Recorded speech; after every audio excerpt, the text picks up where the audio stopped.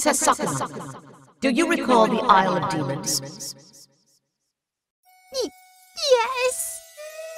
It is the outlying island where your parents met and defeated the evil god Omizuchi. You are to investigate the origin of the ceaseless horde of demons as you expunge them from the island.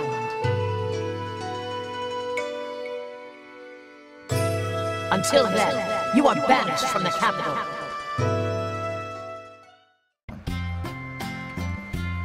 Welcome back, folks. I wouldn't call this a review per se. It's basically me summing up the game and telling you if I would recommend it or if it's trash. Sort of a review because I am going to be giving you my opinions. It's just not too detailed as a proper review would be. Just want to talk to you about the more important things about the game, what's good about it, and if I would highly recommend it. With that disclaimer out of the way, let's hop to it, shall we? Oops, I just knocked some of my stuff down. Let's hop to it, shall we? Of my recommendation or disapproval of Sakuna of Rice and Ruin. Sakuna of Rice and Ruin is one of those gems of a game that comes around every so often and goes unnoticed. Well, I wouldn't say unnoticed because it did pretty well for an indie title, but you know, being an indie title, I wouldn't be shocked if some of you didn't even try it. It's on both the PlayStation and Nintendo Switch, which I'm reviewing or talking about the Nintendo Switch version. I don't have the PlayStation version. But if you do not check this game out, you're doing yourself a high disservice. It's such a gem of a game. Let me tell you all about Sakuna of Rice and Ruin. What's going on? Whoa! Oh, please do carry on. You needn't let me interrupt you. Still, how fascinating. Are you humans? You are, aren't you? To cross swords immediately upon entering the lofty realm. What a barbaric display. Go on then, get on with it. The Day of Tribute is such a bore. All there is to do is drink until my turn comes around.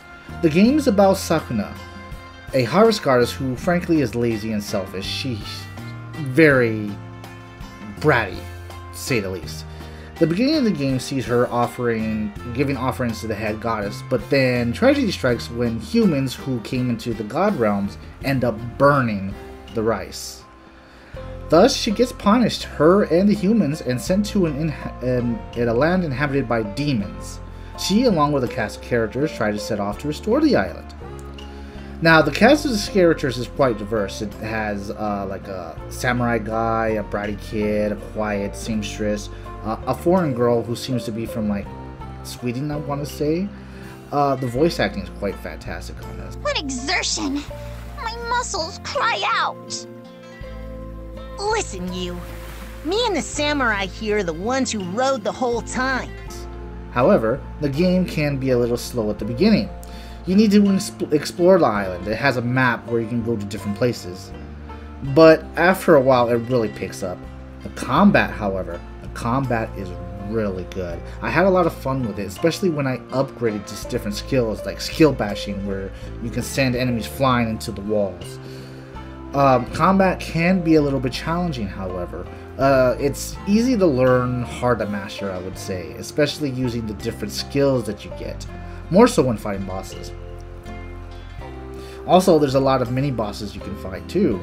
They can prove a bit of a challenge, but it's in a good way. It's not in a frustrating, you know, you're gonna throw the controller down type of way. You can get a bunch of different equipment as well. Like, I have this mask that glows whenever there's hidden stuff around, which is very convenient when you're trying to find hidden items. There's also another mask that lets you breathe through poisonous fog, which is very useful on some levels. Now, food. Food is very important in this game. It also helps with fighting. The characters also sit around and share stories about themselves or about what you've done in the game at the dinner table. It can be quite entertaining to see what they say. Once you get your power up, you can really mop the floor with anyone. But this is where farming comes into play. The farming in the game is surprisingly detailed. The way they portray it is pretty close to how they do it in real life. I won't go into too much detail about that because I don't want to misspeak. But if you're really interested, I would look up Gaijin Goomba, who does a very good detail about the cultural influences of the game when it comes to farming and how accurate it is. Check him out. But to summarize, the farming is quite detailed. You got to plant them in the right way. Keep the spacing evenly so that way it's not too far. You got to use fertilizer.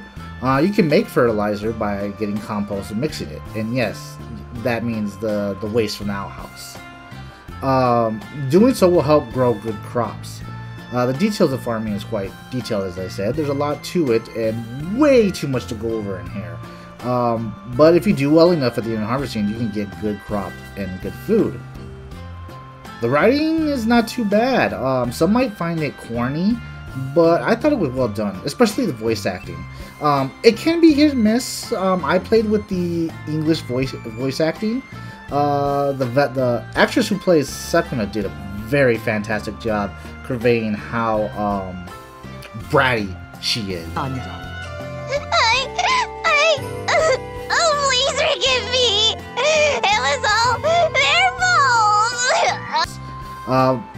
More so as the game progresses, she ends up becoming more well-rounded. As I said earlier, there's the big lovable oaf samurai, there's the street smart kid, the shy girl, the foreign woman, the little kid that doesn't talk too much, but they bring a lot to the table. I would go into more detail about this, but I want you to experience the game for yourself, especially if you decide to pick it up after hearing this, if I recommend it or not. Oh, one more thing before I forget. Yes, you can pet cats and dogs, and you can even pick them up and carry them with you. Take a look.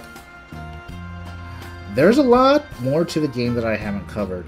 There's like a shrine that you can go up to 100 levels, and doing so get rare items from or hidden items you can find. There's a lot of recipes you can get, a lot of collectibles you can get. Overall, my opinion, this game, I highly recommend it. If you got the PlayStation or Switch, you should check it out. You'd give yourself it would be a disservice if you didn't. It's such a wonderful game. It's charming. It has a lot of the things that I look for in a game. In fact, the game kind of, for some reason, brought me back to my childhood when my mom used to take me to Blockbusters and I would get Super Nintendo games. Obviously, it's not like a Super Nintendo game, but it's really good. So overall, pick it up. Well, that sums up the game. I really hope that you enjoyed this. I don't give points to games really because it's really subjective. I could give it a 5 out of 5 or a 10 out of 10 or 9 out of 10 or 8 out of 10, and it might be someone else's 10 out of 10 or 1 out of 10. You know what I mean? So that was my cat. Overall, I think you guys should give this game a chance.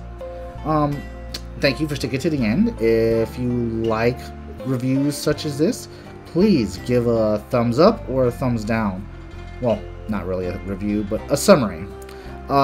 Subscribe, hit the bell thing so it rings, and I will see you next time. Happy later.